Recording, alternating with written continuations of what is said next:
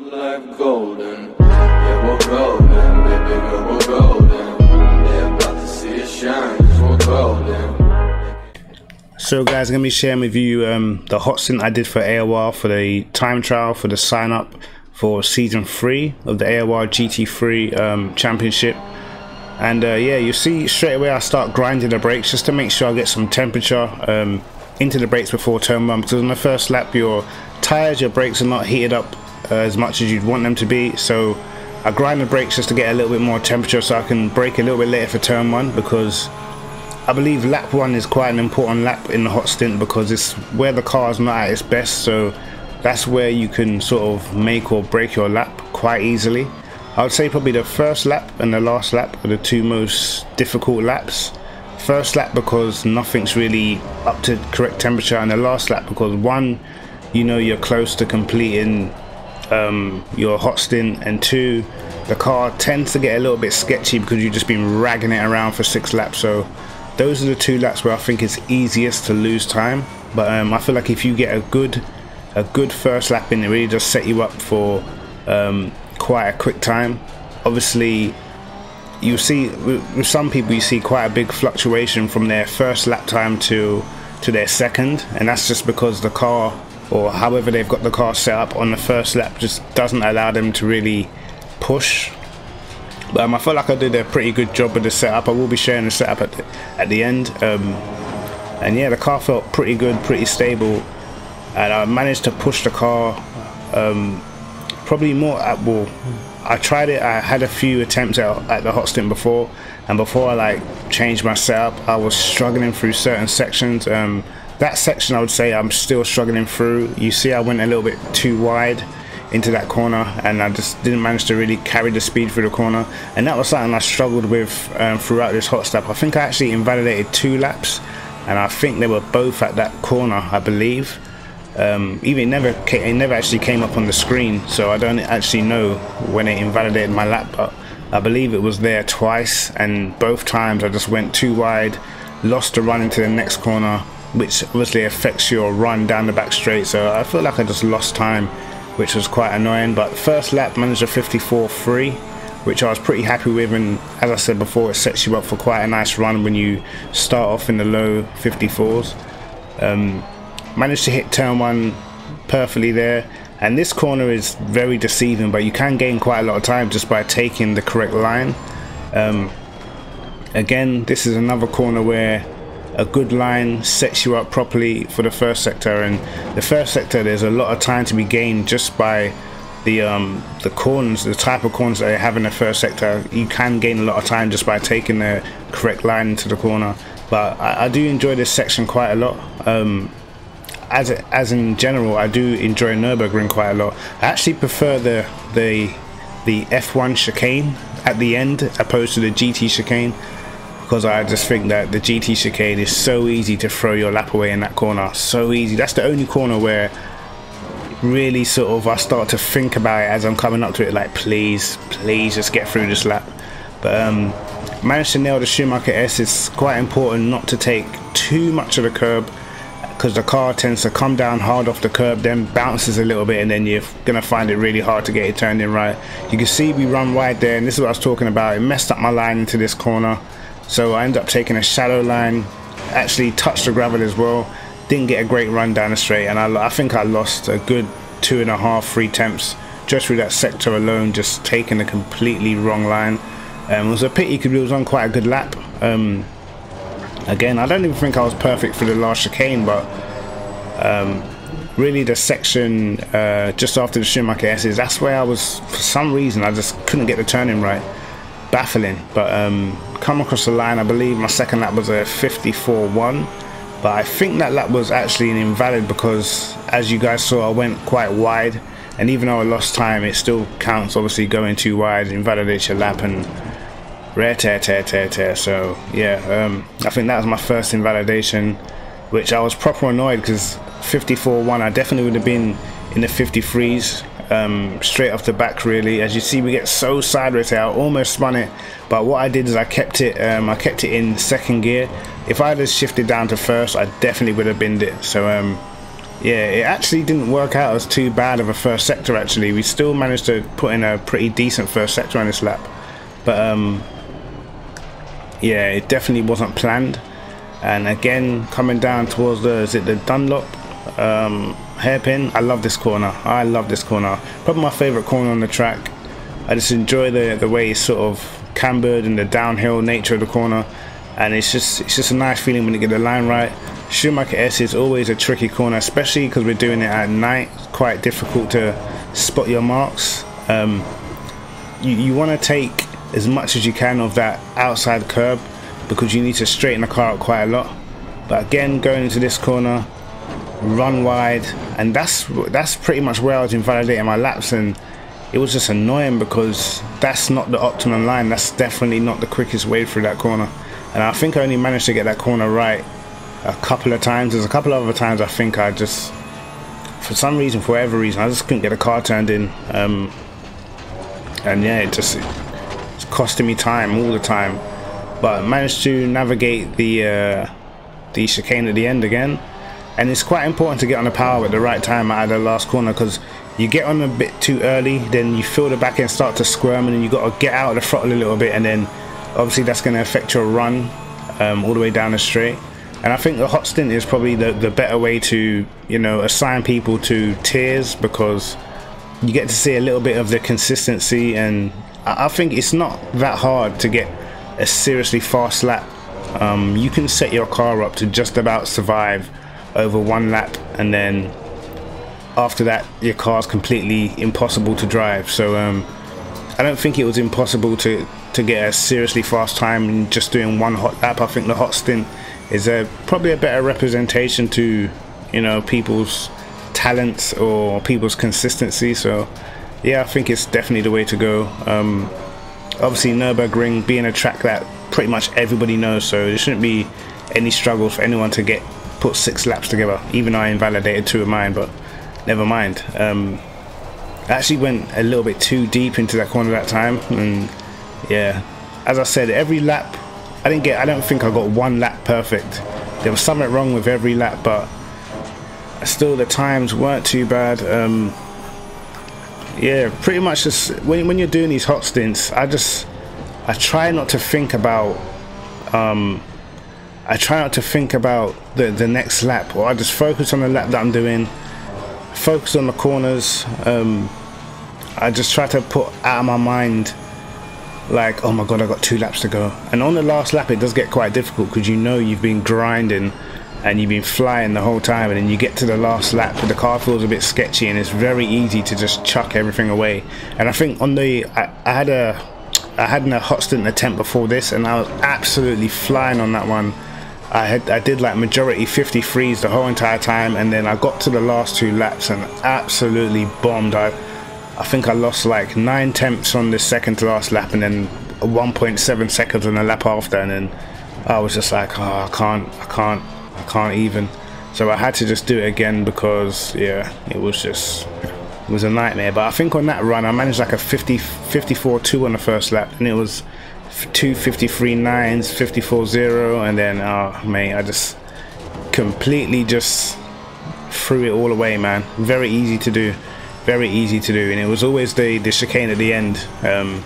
That's why I feel like in this run I don't think I attacked it like how I really wanted to. I was quite late on the turn in as well, and I was off the throttle for longer than I should have been, I think, through that corner. But it was just all about just trying to get through it, man. All about trying to get through it. But yeah, at the Dunlop hairpin again, managed to take a better line than we did on the last lap. On the last lap was a 53.9 as well. It was actually a decent lap. But again, I think, is it this lap? I think I make another mistake. It's either this one or the next one. I think that was also invalidated. Is it this lap? Yeah, I mean, it wasn't that bad, but I always feel like it affects your run through this corner when you go that far wide on the corner before.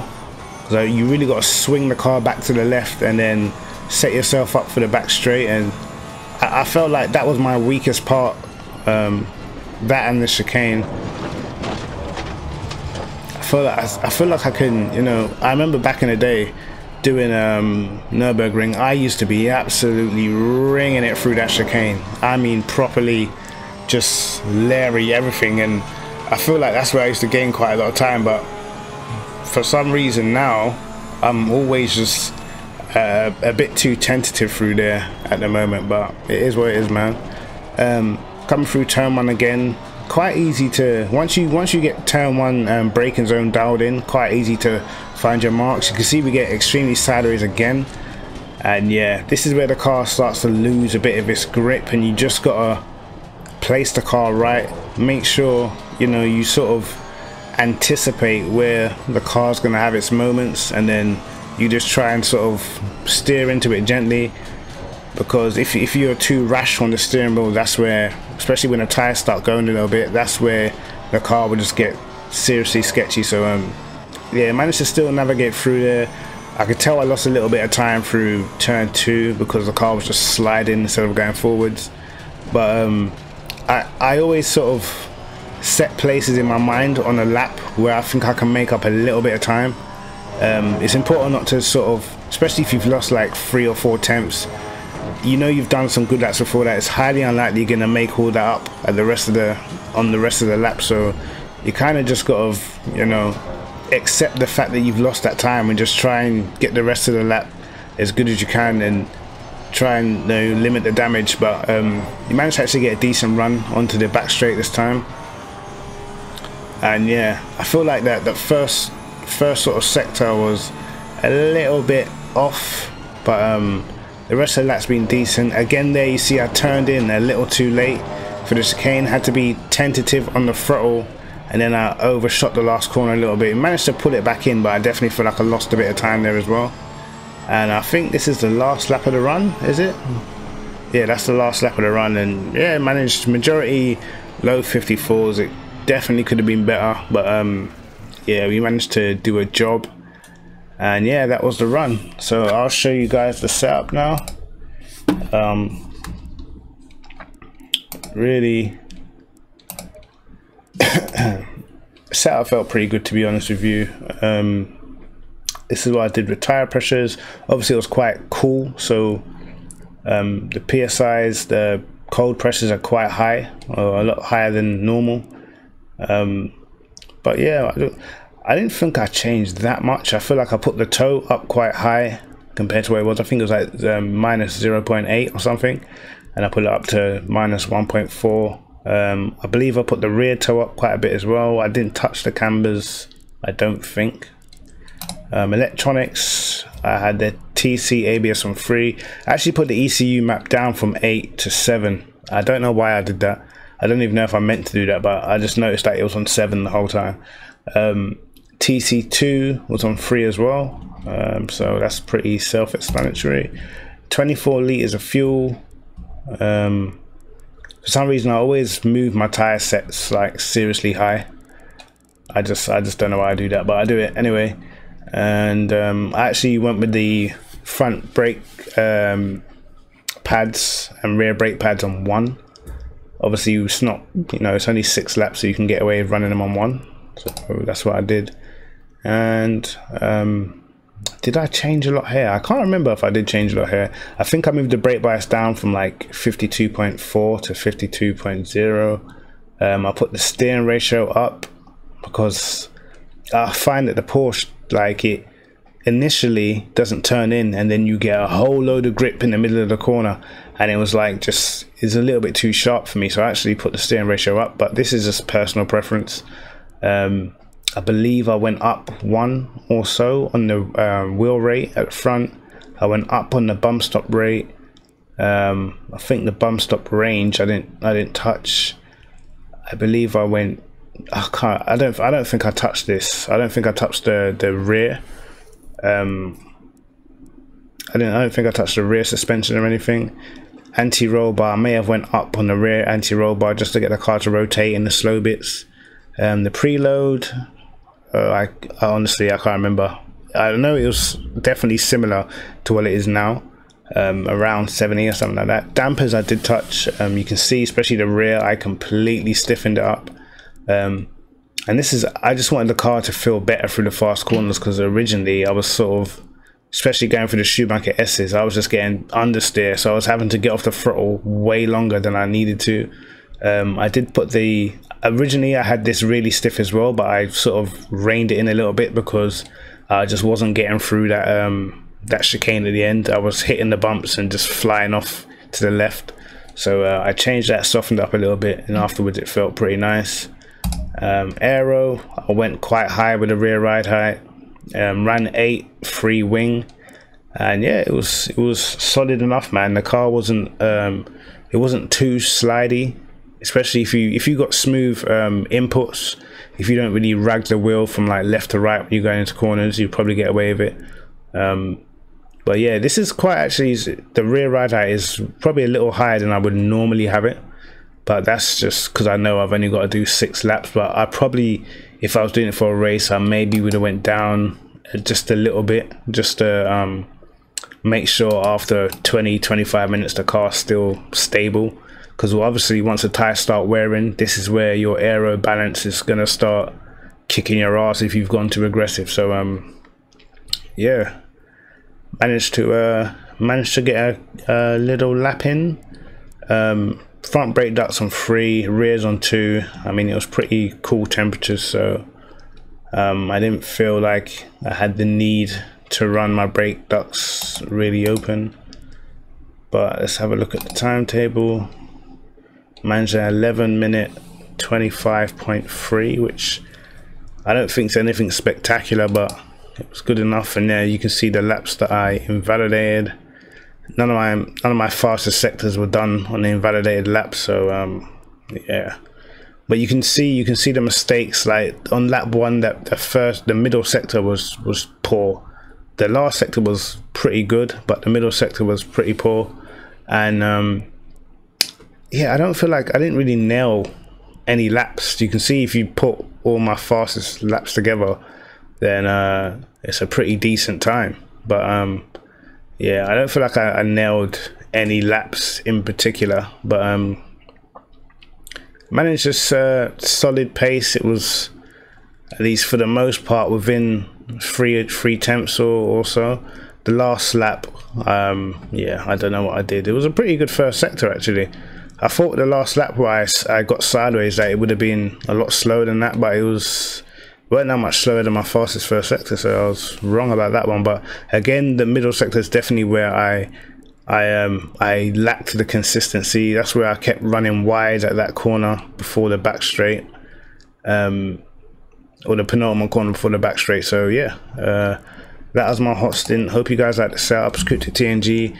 Don't forget to hit that like button. Definitely subscribe. Anyway, peace.